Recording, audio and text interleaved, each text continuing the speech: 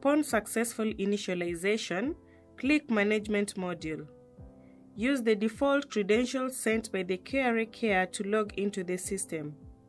Once you have successfully logged in, click User button to create an account for your business.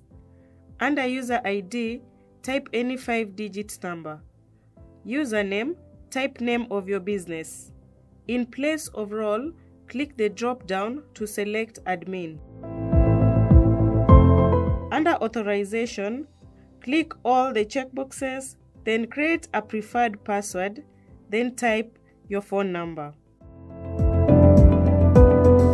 Under Usable, click drop-down to select Active, then click Save button. A question, "Do you want to save?" will display. Click Yes.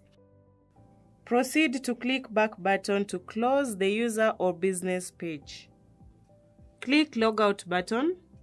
You have successfully created a business account.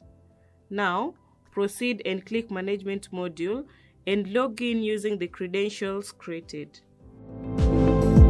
Upon successful login, the modules will be displayed. The next video will clarify on the functionalities of each module.